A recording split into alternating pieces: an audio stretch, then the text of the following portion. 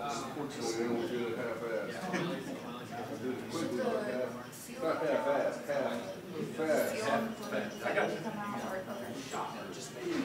You didn't think you were saying half-assed? I wasn't going to say anything. I just like your self-deprecating humor. Same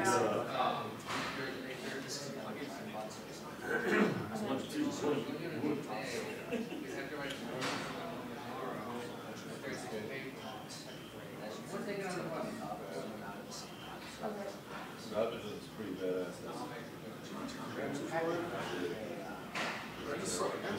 I just saw something yesterday afternoon. I had to get them yesterday. Do you need your credentials?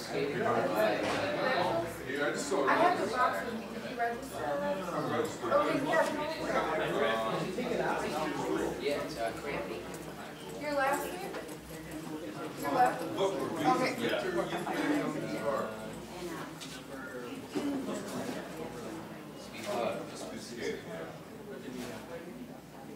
So how, place, they were just, I was shooting Marsh over there. I was a Channel 16. Yeah, I was a student for maybe 285, and we were there from 85 to 87. I shot pictures of the marsh out there where they were building. They're going to come out in a second.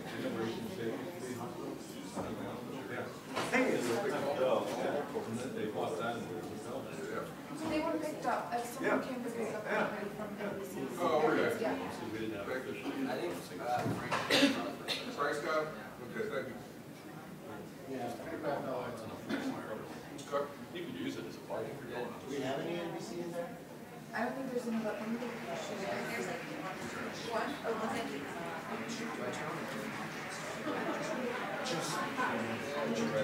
Sometimes you'll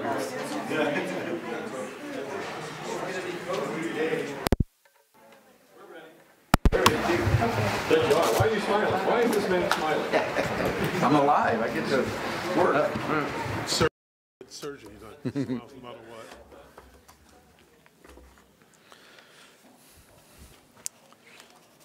You all tell me when you're ready. How are we looking? Okay. Javier Becerra, Congressman Becerra from California. I'm the chairman of the House Democratic Caucus. I'm joined by the gentleman from New York, Mr. Crowley, Joe Crowley, who is our vice chairman. We had a session where, in preparation for this week, which is a significant week because we have to make sure that we don't cause American families' interest rates to go up. We have to make sure that we try to keep the economy growing. And the best way to do that is to not tinker with payment of our past due bills as an American country. We have once again reached this point where we have to extend the debt limit to make sure that we cover the cost of the things that we voted to do, Republicans and Democrats, and we're hoping that our Republican colleagues will get off of this agenda of trying to threaten the full faith and credit of the United States of America by trying to extract concessions by doing this political game of extortion with the debt limit vote. And so if we're able to move forward, as we just heard from Moody Analytics chief economist Mark Zandi, then we'll continue to see growth. A couple of points that Mark Zandi made. If we really want to help the economy, we would pass an unemployment insurance extension. He mentioned that by not extending the unemployment insurance for Americans who are out of work through no fault of their own, that we might be costing the economy this year some 250,000 to 300,000 jobs. So the sooner we finally get to extending that emergency unemployment insurance to Americans who are trying to find work but have run out of their insurance benefits, the better off not only will they be because they'll get back to work, but America will be because some 250,000 to 300,000 Americans' jobs are on the line. Mark Zandi also mentioned that we should really move forward on increasing the minimum wage because that also would help the economy and help boost job growth. He talked about trying to make sure that we finish the reform of our broken immigration system. That, he said, would help create jobs. And we believe that if we move forward with providing equal pay for equal work, men and women alike, that will also help the economy and help families, especially families headed by females. But again, that's what Democrats have been talking about doing, and we would hope that this year our Republican colleagues would join us. We want this to be a year of action, the way the President has said. We'd like to make sure that Congress can move on all these important items so that the President can join with us and sign those laws or those bills into law.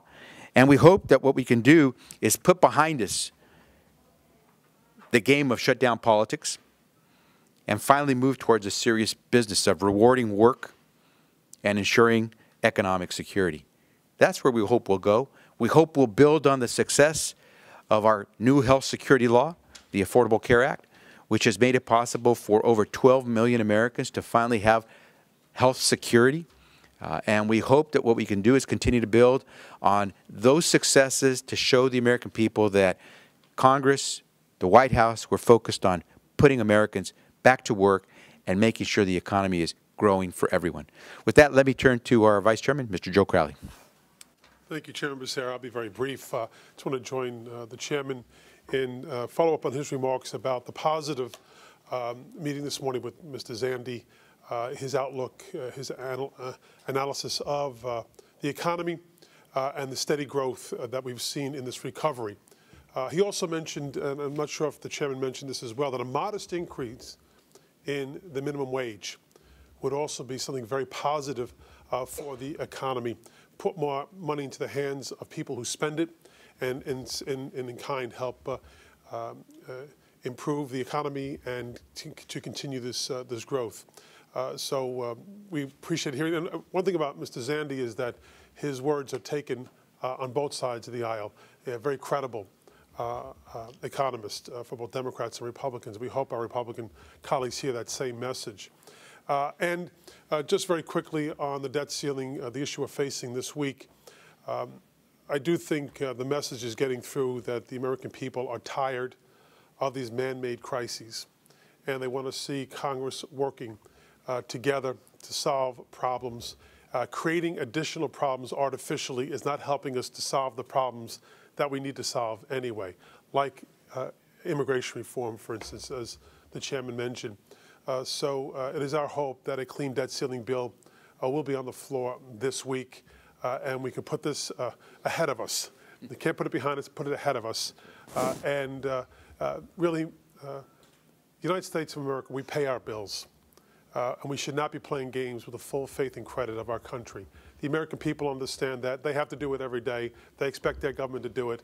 And I think the results of not doing that would have been, for many people, catastrophic. An increase in interest rates right now would not be good for government, and it certainly would not be good for the American people as well. So with that, we'll turn it back to the Chairman. And before we take any questions, and we're going to have a short period because we have to get to committee, I just did want to mention that come Wednesday, building on what we heard from Mark Zandi today, House Democrats will gather to have our issues conference that we do every year to get ready for not just 2014, but the future.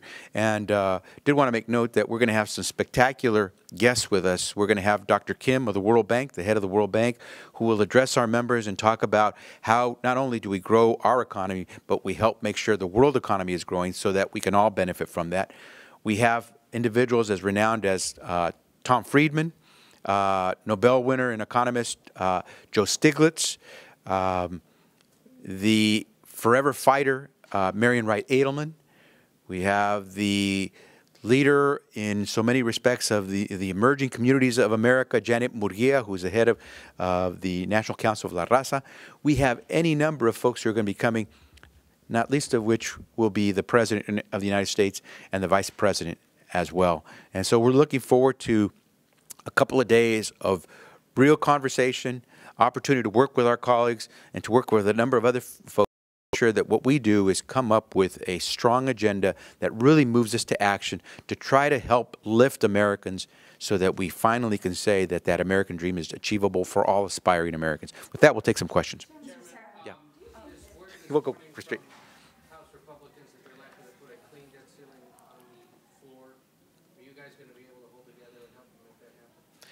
We've always said that we should not be playing a game of political extortion with paying our country's debt, that we don't want to jeopardize the full faith and credit of the United States of America. We don't want to see interest rates rise on the mortgages of so many Americans, or the car loans or the student loans of so many Americans.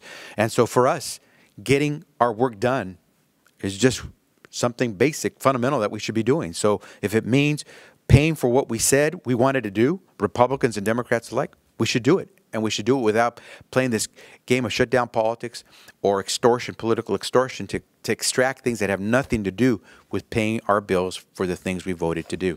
Joe? I just want to add a point to that, and that is, it's been rumored that's the case, or has been reported that that's the case. I think Javier, myself, and our caucus will remain to see whether or not the bill actually comes to the floor.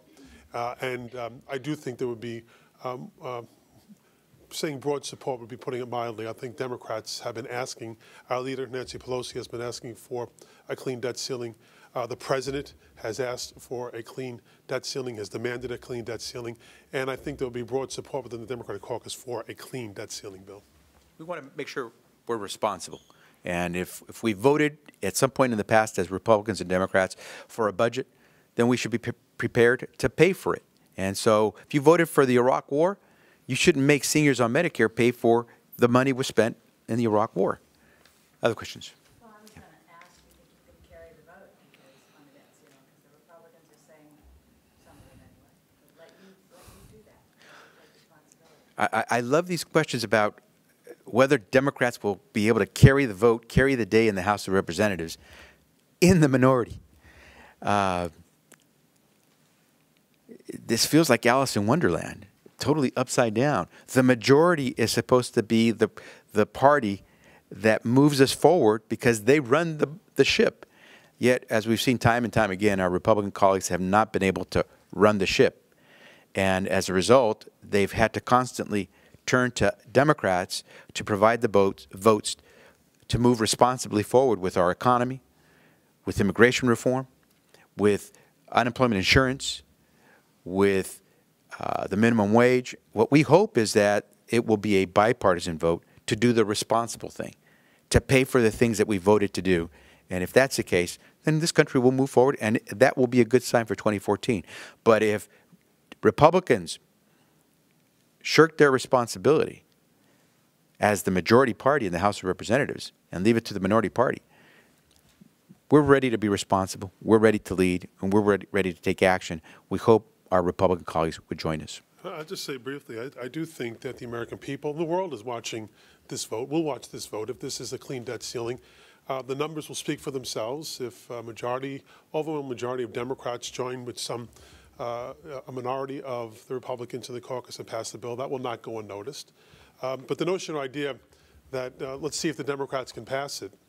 Last time I checked, if every Democrat voted for it, we would still be 17 votes shy because we don't have enough Democrats in the House to have the majority. We're striving for that. We're working towards that. We hope at the end of this year that'll turn around. But until that point, obviously, if this bill is going to pass, it'll have to be done in a bipartisan way. And if I could just make sure I add one last thing. The minority party cannot pass or kill any bill. There aren't enough votes, as the Vice Chairman just said, to do that. The majority party is the only party that can pass or kill a bill.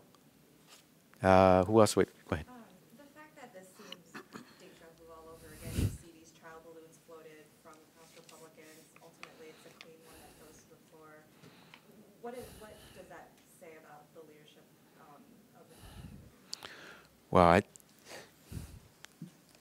you need to ask the Republicans what that says about Republican leadership, that they are having to count on Democrats to do their work for them. But again, let's see if they'll be responsible. Let's see what they put up. We're ready to be responsible. We hope they are as well. I'll just add to that. I think there's a recognition, again, of the lack of that if you want to get it done, you have to do it in a bipartisan way, work with Democrats to make that happen. The reality is that this is not new, if this was the case. Just about every piece of major legislation that's gone through in a bipartisan way has gone just the exact same way as we hope this debt ceiling will go as well. Last question. There's reports by Trump reporters such as Kim saying that immigration. You're going to publish that, right? You got kudos from your. Yeah.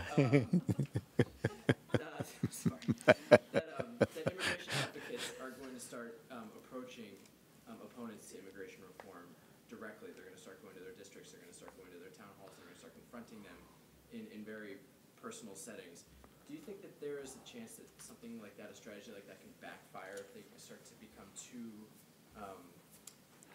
adversarial there? The system of our immigration laws is completely broken. When you have a mother being separated from her children, a mother whom almost everyone in Congress says should not be separated from her child, something's wrong. When you have a system that doesn't let us track if terrorists are coming into the country or not, something is wrong.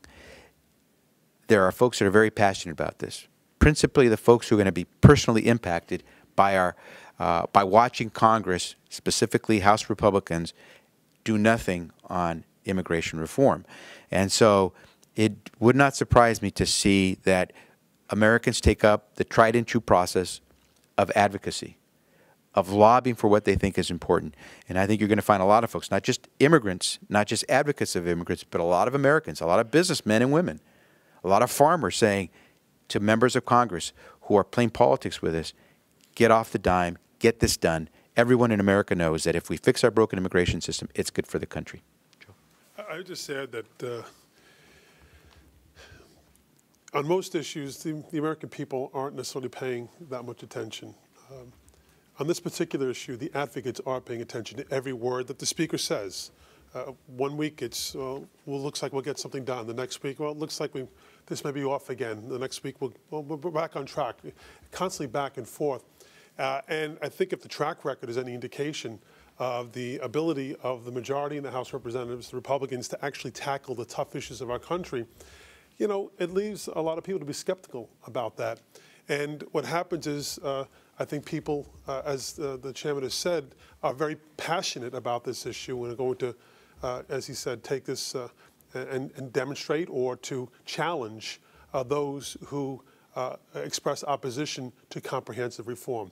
It's something that I think we will get done at some point. The question is when. And I think the advocates are saying we need to do it right now, and I agree with them. We need to run. Thanks all very much.